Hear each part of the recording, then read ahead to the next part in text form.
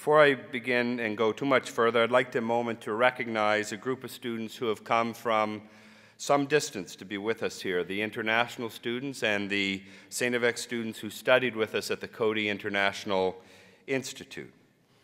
First, it took some time. However, we're pleased that we were able to bring you at least a sense and experience with a little Nova Scotia snowstorm before you departed for your homes, literally around the world. It's our departing gift for you before you leave Annikanish on Monday or Tuesday. Secondly, and more importantly, of course, we needed you to know that your presence on this campus during your time with us made our lives more exciting and certainly the learning more rich. Your presence here helped us overcome the distance that we have sometimes on this planet from one another, the strangeness that we have with one another, and we learned to recognize that people and ideas that at first might feel foreign, that in fact over time become very familiar to us. You left your families a long time ago for this opportunity with the commitment that you would make your communities and your countries more prosperous and stronger. And it's really been a joy to have you with us here on the campus of StFX University. You're welcome back to your second home at any time. Dr. Susan Walsh, Associate Director for Education Programs at Coady International Institute, will present to the Chancellor the candidates for diplomas in development leadership. The audience is again asked to withhold applause until candidates have been presented. Madam Chancellor, I present to you the candidates in the Diploma for Development Leadership. Zuhur Ahmed, Pakistan. Vida Kabuga Akikodaga, Ghana. Obiajulu Agustina Amu Amuziam, Nigeria. Minila Bishwath, Bangladesh. Father Alwin Chanayi Varghese, India. Sister Archana Das, DM, India. Sausan Hassan Salih El Shawaya, Sudan. Maria Fontanelle, San Lucia. St. Lucia. It's a Spanish word. Maria Mashima Fungumeli, Kenya. Hani Imrain Atia Gali, Egypt. Irvin Wordsworth Artfield Henry, Antigua. Alia Saber Hussein, Egypt. Insa Hyun, Korea. Widad Ibrahim Abdel Salem Ibrahim, Egypt. Ani Auli Ilmi, Indonesia. Helen Kauta Kalikeka, Zambia. Lenyu Muma Irene Kiyo, Cameroon. Jin Hong Lee, Korea. Sifiwe Pamela Pumla Mabuyak Hulu, Abingo, Swaziland. Father John Mashi, India. Siti Y. Masdafia, Indonesia.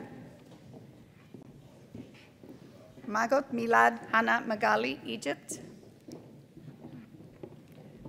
Father Prince Robert Michael, India.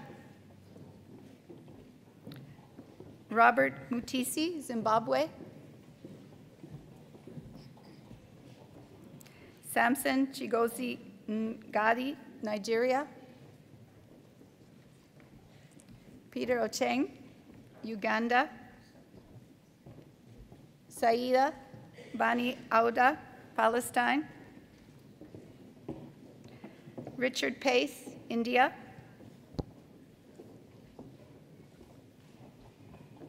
Yogesh Pant, Nepal.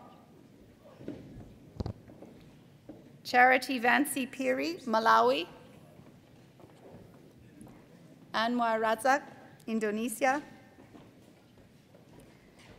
Juzitu Fatima Rebelu, Timor-Leste. Asri Sawiji, Indonesia. Hina Shahzadi, Pakistan. Dili Raj Subedi, Nepal. Jitu Joseph Thomas, India. Sister Teresa Topno, India. Rupa Kumari Upreti, Nepal. And Vincent D. Williams, Jr., Antigua and Barbuda. Thank you.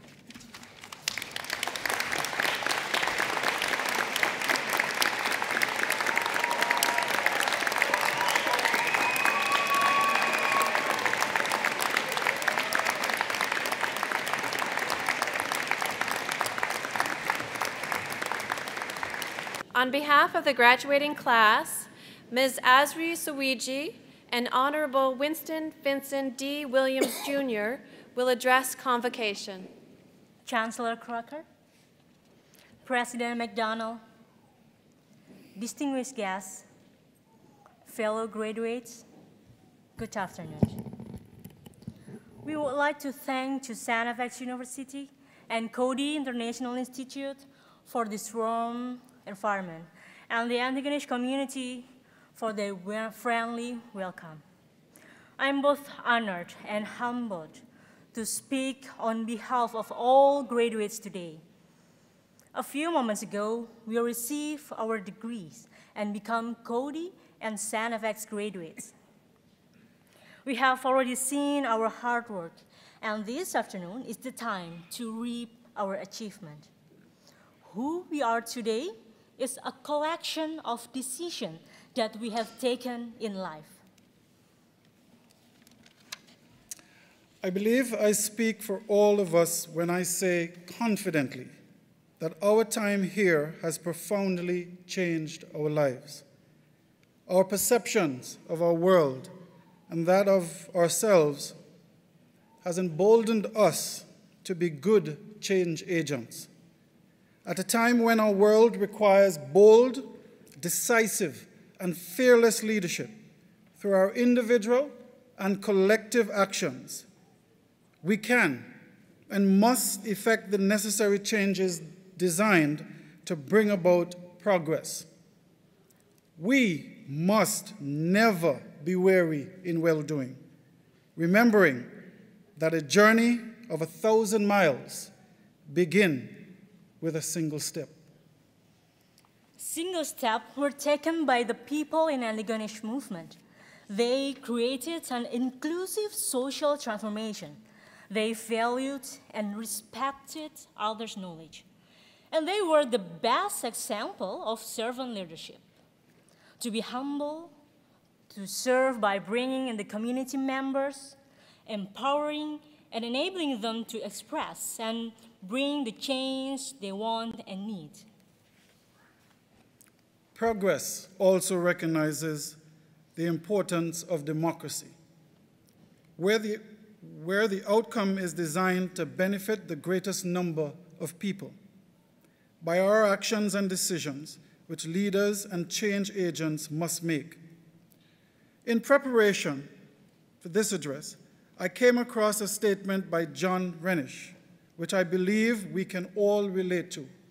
And I quote, "Democracy is a team sport. It is not like going to a ball game where you sit passively and decide if you like the players and evaluate their abilities after watching the game. We are the players, and we are the team." Ladies and gentlemen, there is no failed creature of God. Nobody has nothing. Everyone has a set that they bring to the field, the table, the organization, and community. As a leader, your responsibility is making a beautiful arrangement with this. All we need to do is shut up and listen. Listen dig in, and see what is inside. Ultimately, our ability to bring out each voice is the key to being a successful leader. Learning in university encourages us to think critically and knowing how to respond to the social, economic, political, and environmental problems. Our blue earth is now heating up. Perhaps the Mother Earth is now crying. Many discrimination, injustice, and violence are happening. As graduates, we have a moral responsibility to deal with it. Out there, people are waiting for our action to bring justice.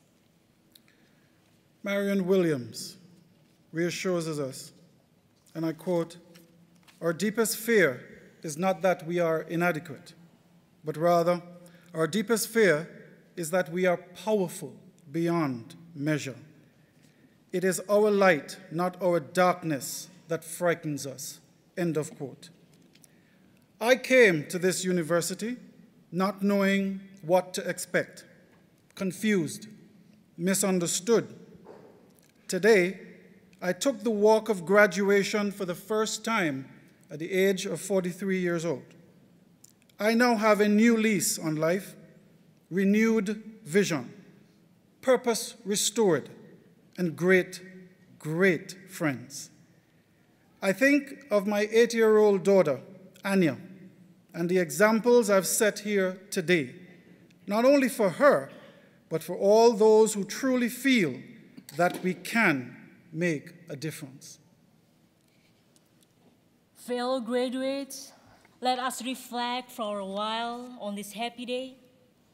Look to your family, look to your friends around you, and say thank you for the wonderful support and friendship. Tell them that we are ready to make a better world. Let's go light our world. And congratulations to the class of 2016. Thank you.